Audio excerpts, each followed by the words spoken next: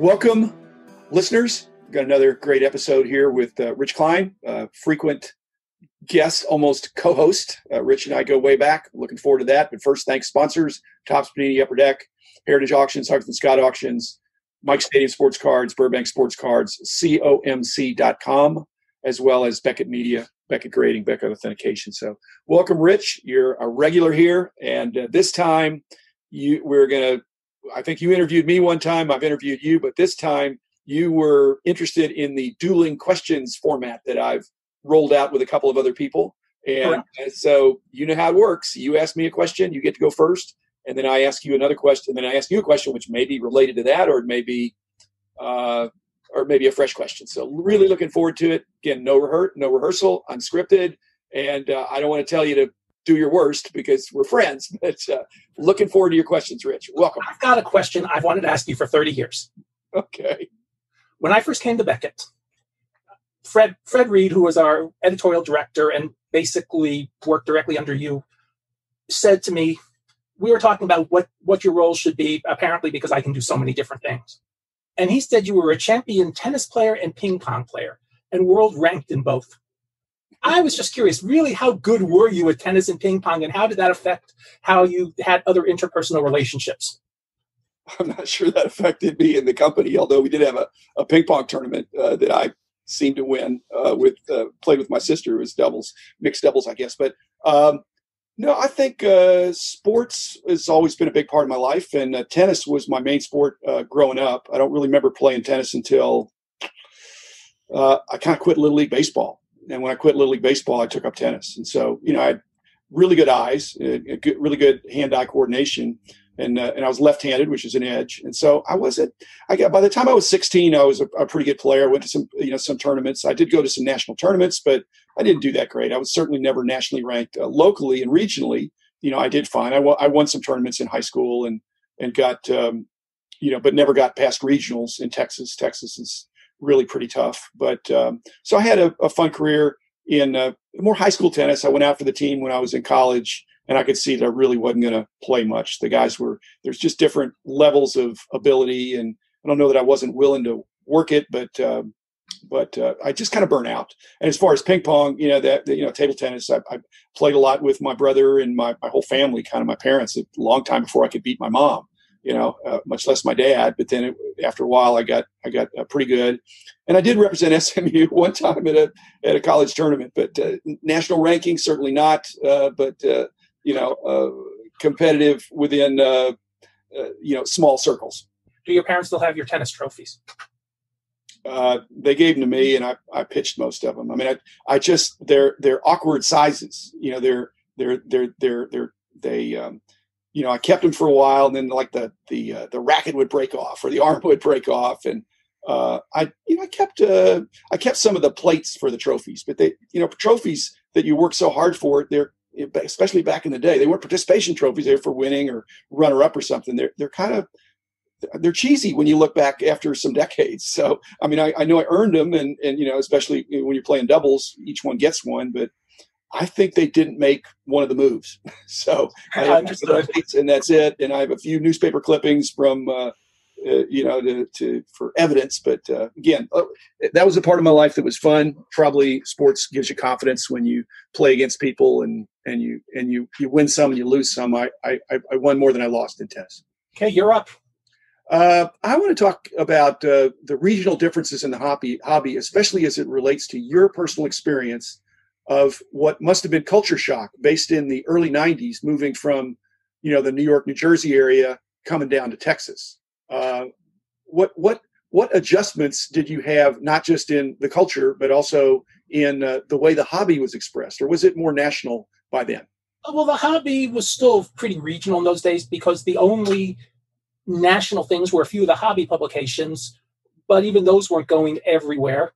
And in addition, you had things like, the only dealer, the dealer network was Sportsnet. You didn't have eBay. You didn't have even people selling on Twitter or Facebook. Those were years from being created.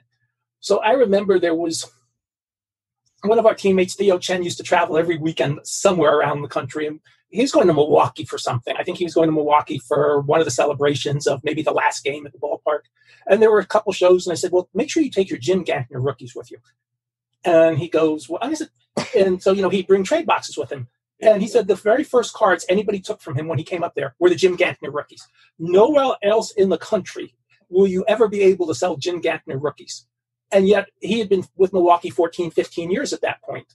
Nowadays, because the hobby is so national, if you want Jim Gantner rookies, all you have to do is just go on eBay and just get them sent to you. You don't have to go through machinations to get them. So I was in the New York metropolitan area. We had the Megalopolis. We had fairly big shows, a lot of weekends.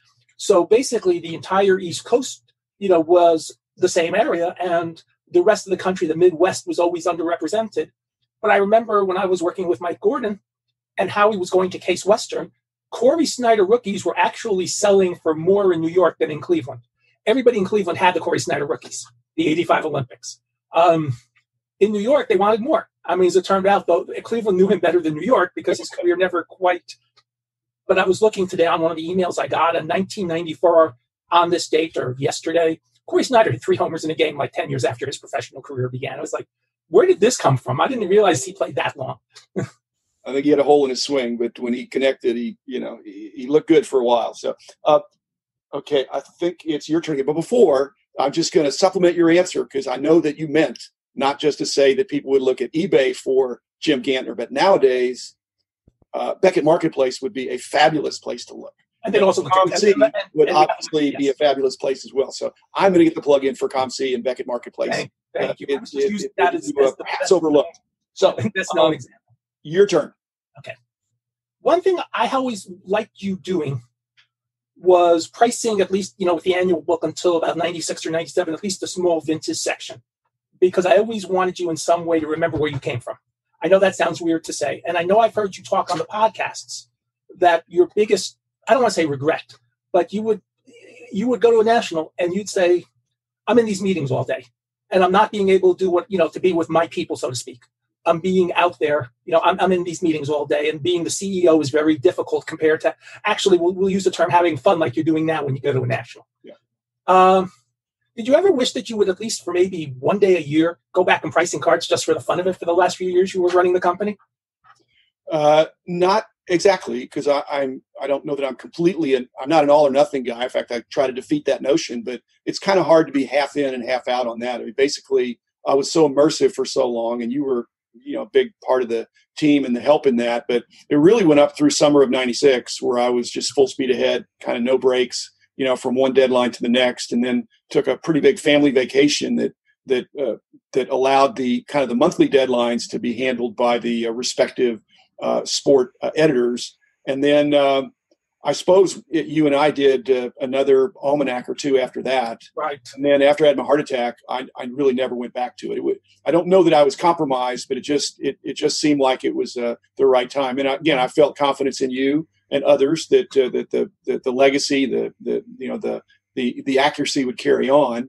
But for me to jump in from being the senior guy to being, it just seemed like the time was right for me to step back. And if I really step back, it would allow you and the others to more fully blossom, that I wasn't looking over your shoulder and sharpshooting, even though, and over time, I just was a little more removed. Like you said, being able to doing the annual book every year and doing every card in every set, it just was I'm pretty visual, just that going through it and doing that just really, emblazoned that. So even now I still remember things that, like you, I remember things I don't know how I remember, right, but I just do, because there were a lot of reps in the years, and I love doing the vintage, but like you said, the vintage was a tiny part. And I feared the day that these almanac and these other treatments would need to be chopped into old and new, and then the vintage would,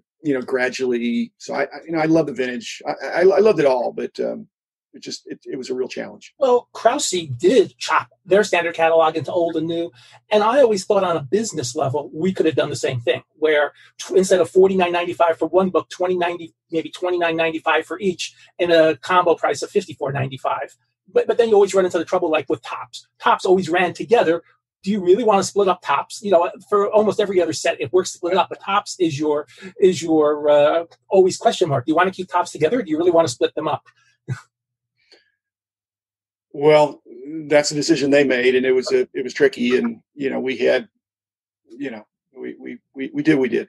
Okay, yeah. Last question, I think, because we're almost out of time, and you'll answer this one nicely, I think. But you are so into baseball, Rich, and I had such confidence with in the baseball card, especially the annual books of kind of working up and you were pretty much, I won't say you were the only guy that I trusted, but I certainly had a high level of trust of your ability to kind of proofread, or back in the day when I was the first pass through and you were reviewing my stuff, I had the utmost confidence in baseball that you'd catch any. I didn't make very many mistakes, but I'm not perfect, and I would really trust that you would catch something.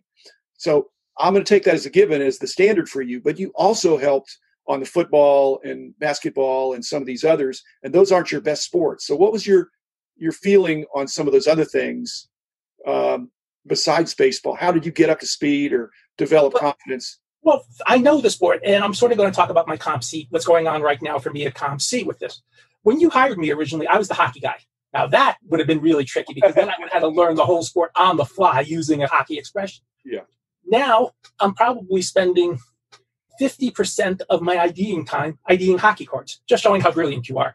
But sure enough, I'm doing hockey, where, and Upper Deck's doing a great job with hockey. And I know they're not a sponsor, but, one of our former teammates is really high up at Upper Deck and doing a lot with hockey, and that's Grant Sandground. And Grant used to always swear when he was doing baseball, he never understood hockey. He thought it was crazy. He thought the pricing was, and yet we're both spending a lot of time doing hockey now. You do what you need to do. Basketball, I knew the old basketball cards. There weren't that many old basketball cards. I could learn that pretty easily, and there really wasn't anything tricky.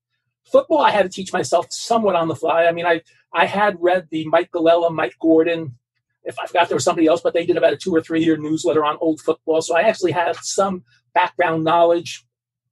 I always remember going to you, what's this Arnie Wiemeister guy? Oh, he's in the Hall of Fame. Excuse me? So there were a couple of obscure guys I didn't know about. If you know one sport, and you know how to do the cards, especially in vintage with one sport, you can learn the others. Look at all these guys today that learned about Zion and Luka, who 3 years ago probably would, or Giannis, who probably 3 years ago would have said, why would I ever look at a basketball card if it's not Jordan or LeBron? Yeah. Fair enough. We're out of time, Rich. Always a pleasure. We'll be back again, listeners, tomorrow with another different episode. We kind of sprinkle it around, and Rich's versatility, I hope, is as appealing to y'all as it is to me. We get a chance to not just duel the questions, but to do some topics that are that others are not dealing with. So always a good time. Hope you're enjoying it as I am. Be back again tomorrow. Thanks, Rich. Thanks, Jim.